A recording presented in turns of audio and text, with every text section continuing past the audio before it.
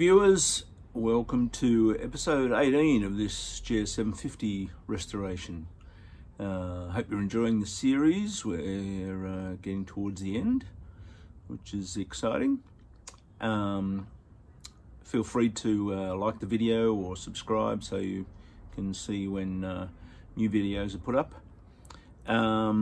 In this episode we'll be concentrating on the exhaust system, so that's the last major part of the build before we start trying to fire this thing up and see if we can get it tuned and running properly. So yeah, sit back and watch this as we receive the exhausts and try and work out how we can get the headers built. So this arrived at the front door just a few minutes ago, which is the Marving silencers for the GS750. I ordered these back on the 10th of March, just before the shutdown happened. It's now, what is it, early June, so yeah, let's hope that what's inside is what I'm expecting. The labels on the outside seem to indicate it's the right silencers for a 1977 GS750 in chrome, so let's have a look and see what's inside.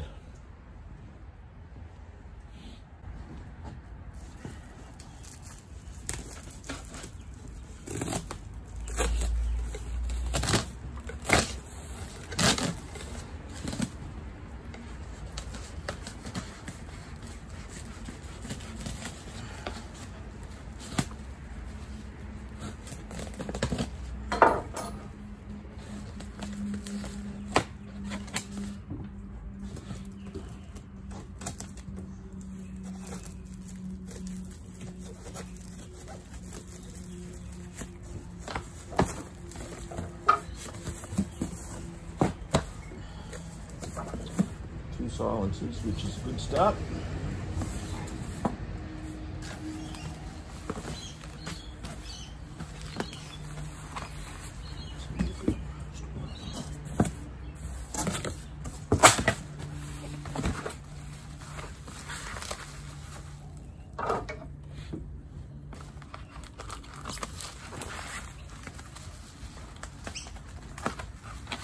This was probably the hardest thing to find because there's a lot of 4-into-1 exhaust systems for this bike, but I wanted to go with the original 4-into-2 in chrome, and trying to find that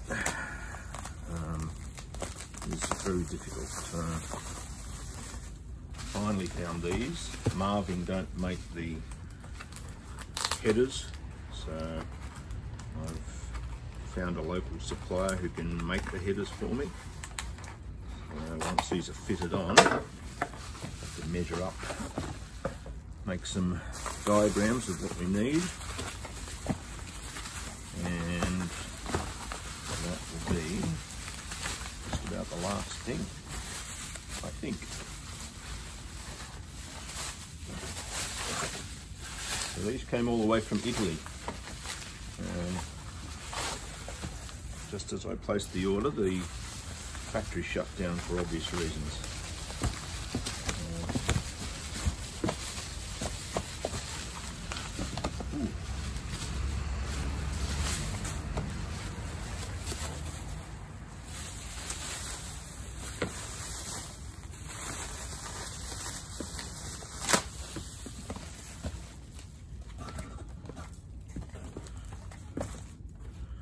Nice.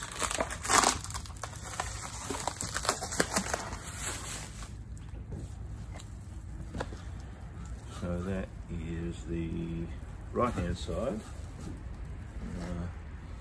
Back here is sort of looking pretty close to what the original looked like. So I guess the next step is to try it on the bike and see how it fits. So I'll unpack the other one in a minute, but that's looking very good. So the next step, once they're on the bike, then I need to get the headers custom made because nobody seems to make those. So I have a guy down in Tasmania who can build them for me in stainless steel, so my plan is to do some engineering drawings and make some templates for the cylinders 1 and 4 seem very similar, and 2 and 3 are similar, so that will be the final piece to all this puzzle. So that's good news. So that's the 2 exhaust systems unpacked. I've just done a sort of a test fitting up near the mounting holes, and all that seems correct. So can't wait to put these on and then start measuring up for the headers. But yeah, they look beautiful. So now that we have received the silencers, the next step is to mount them on and then work out these header pipes. Now, as I've said before, I can't find brand new ones and nobody seems to make them, so I've organised a company in Tasmania called Verex, and they're going to make them for me out of stainless steel. So I will mount the silencers and then, using a series of photos off the internet and also a YouTube follower called Fabian, who sent me some detailed side-on photographs, doing some measurements of this hole here. I also managed to source a set of 4 of these off eBay, which are in really good condition, so that gives me some good dimensions as well. And then start drawing up some diagrams, and I'm also making some multi-piece templates for the actual headers, so that when I send that down to the manufacturer, they can you know, match that up and get them exactly the right shape.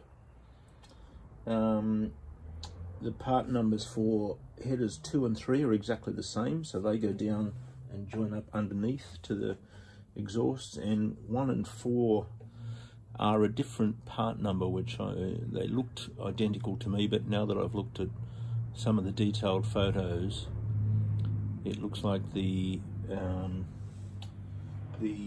pipe on the right hand side, number 4, drops down just slightly lower than the one on this side, so this side tends to sit about level with the frame, top of the frame rail there, and then on the other side it's just slightly lower, so there'll be slightly different templates to use for those, but I'll know the exact position once I've mounted the exhausts.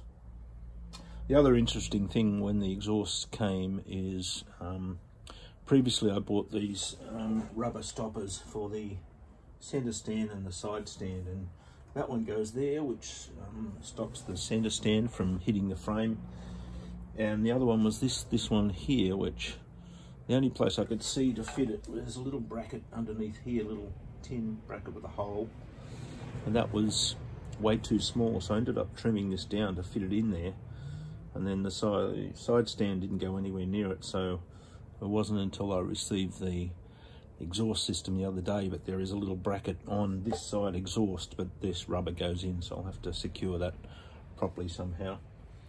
So yeah, next I'll show you some of the templates, the multi-piece sort of template cardboards that I'm using to work out exactly the shape of the header pipes. So this is the left-hand silencer. It bolts on here and here. That's a 10mm, that's a 8mm. I have some new stainless steel bolts, washers, etc. So let's fit that and start to work out where this is all going to go.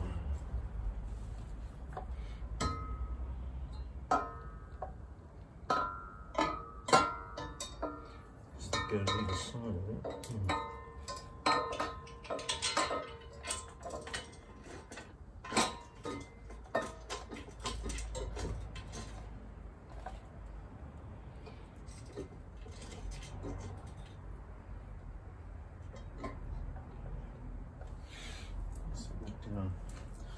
Not sure that hole lines up perfectly, but we'll see.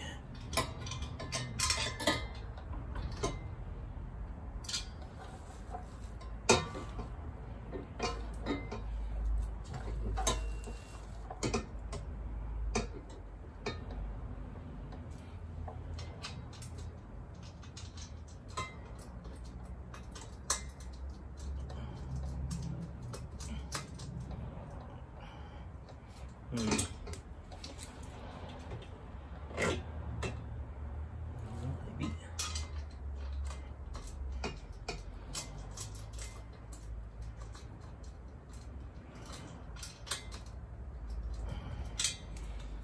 I think those holes are just slightly out of whack. Let's see if I can do it the other way. Put this one on first.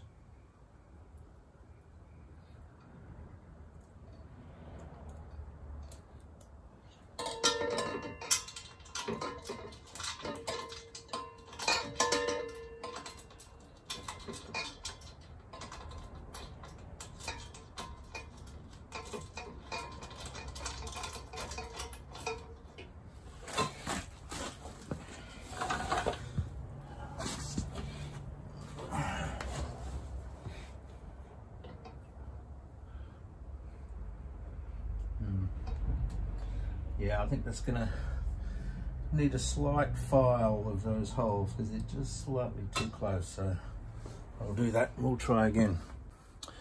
So I've just filed this front hole a little bit. I was only up by maybe 1 millimeter, so let's try that again.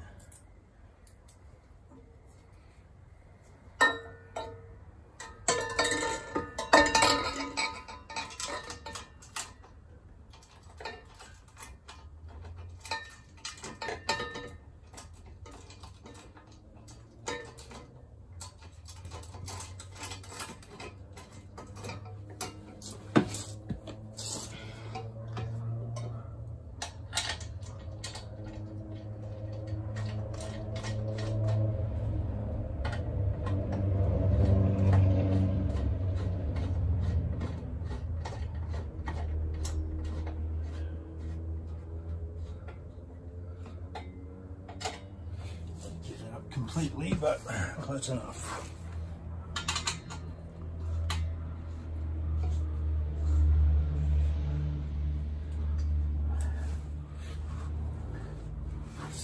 Okay, so that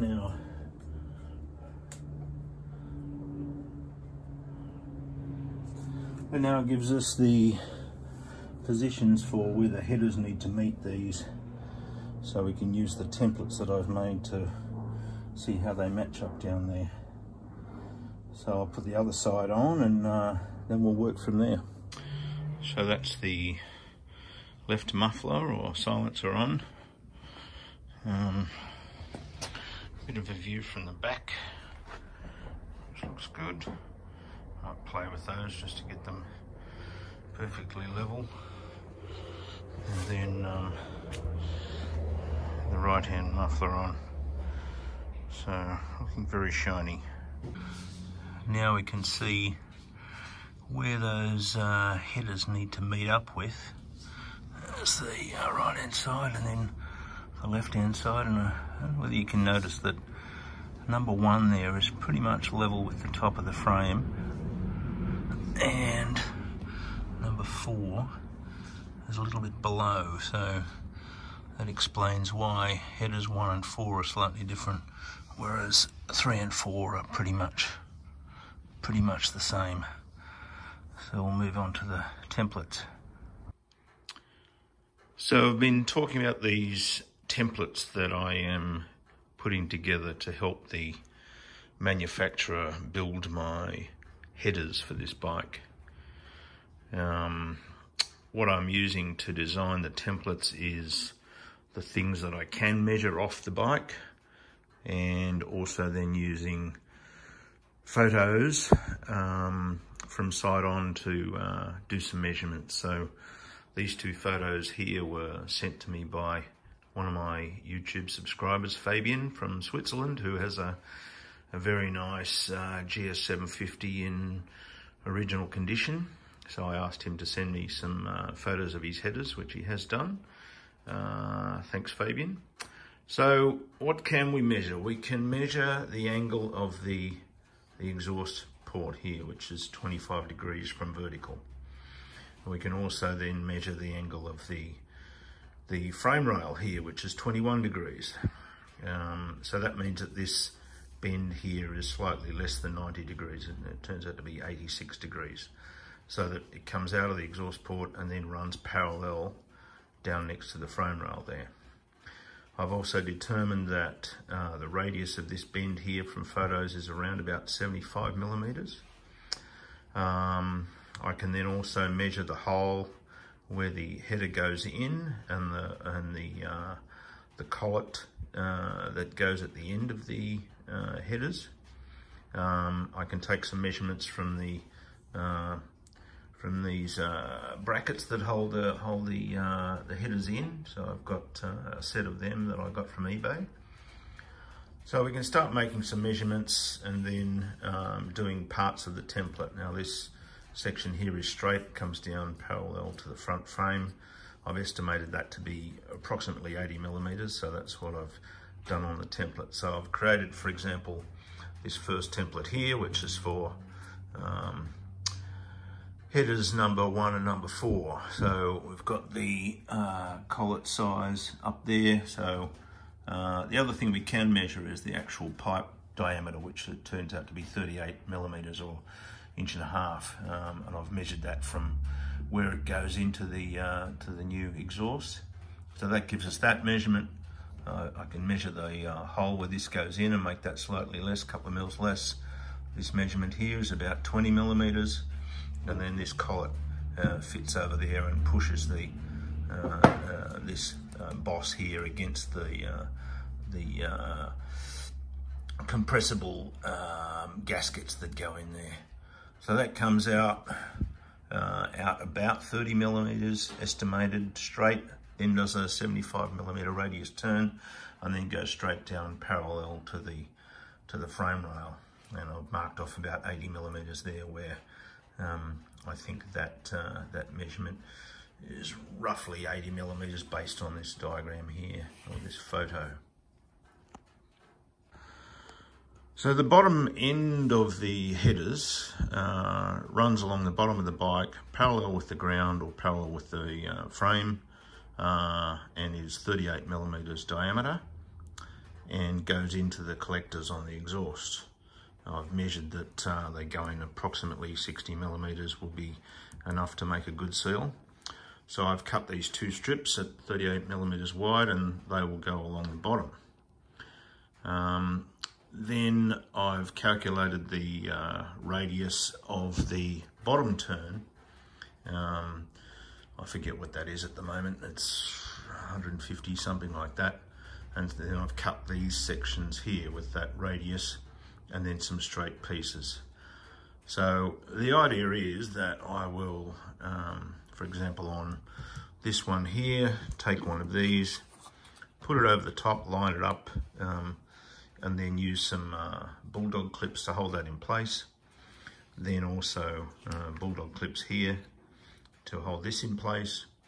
I'll then put that up against the bike, make sure this is fitting flat against the exhaust port, and then basically adjust these lengths so that this end goes 60 millimeters into the exhaust. So I've determined that headers number 2 and number 3 are exactly the same because they have exactly the same Suzuki part number. Headers 1 and 4 are pretty close, but they're slightly different lengths. So this length here will be, by the looks of things, something maybe a centimetre slightly different, because the right-hand pipe sits a little bit lower than the left. So that's my plan on how to come up with the templates that the manufacturer can use to manufacture my headers, so that when they arrive, hopefully they just bolt straight on and slip straight into the exhaust. So let's see how that actually turns out. So my plans for these templates have changed a little bit. I started to do some drawings and templates based on the actual radiuses on the original pipes, but then I realized that the company making the headers would only have certain size mandrels that they can use to bend the pipe. So I contacted them, and the two that I'm going to use, the pipe itself is 38mm, 1.5" diameter, and they have what's called 1.5D, so 1.5 of the diameter to the center of the bend. So this bend up here is 1.5D, and then down the bottom I'm using a 3D, and they're the two sizes that he has. So I've redone the templates, cut them out again, done the measurements, and then you know, with these bulldog clips holding it together, and we're going into the collector there by about 70mm. So that is number one done. So now that that's done and seems to fit, I'll tape these three pieces together. So this is one piece, the bend is another piece, and the straight piece is another piece. So I'll tape them together, do one of these for cylinder 1, one for cylinder 4. Cylinder 2 and 3 are almost identical. It's just that the where they go into the collector down underneath is just slightly different. So I'll just do one template for that with two different lengths on that bottom section. So that's the plan. Hopefully get them finished today and sent off to Paul at Verex down in Tasmania, and he can make them out of stainless steel and send them back, and we're on our way with the exhaust system then. So these are the finished templates for headers 1, 2 and 3 and 4. I've compared them up to the bike and finally adjusted the ratios and dimensions and things. So I'll pack them up and send them down to Paul at Verex, and hopefully you can whip them around fairly quickly. So that's it for episode 18. Made some very good progress with the exhaust, and was certainly exciting to receive that package from Italy with the exhaust, and very happy with the silencers from Marving. They're not exact copies, but they're very, very close. You'd be very hard pressed to spot the differences. And we've done our templates and we've sent them off to Paul at Verex down in Tasmania. You can check him out on his Facebook page. And I've been in touch with him. He's received the templates, so fingers crossed we'll be getting those back very soon, and we can install them and fire this thing up and see how it sounds and get it running properly, and then maybe even get it registered. So if you've enjoyed this, then click on like or subscribe and hit the bell button so you see when you know, new videos are coming up. We're getting towards the end of the build, but I'm sure there'll be a few more videos around getting the thing running properly and you know, getting it registered and maybe even a test ride. So thanks for watching, and we'll see you in episode 19.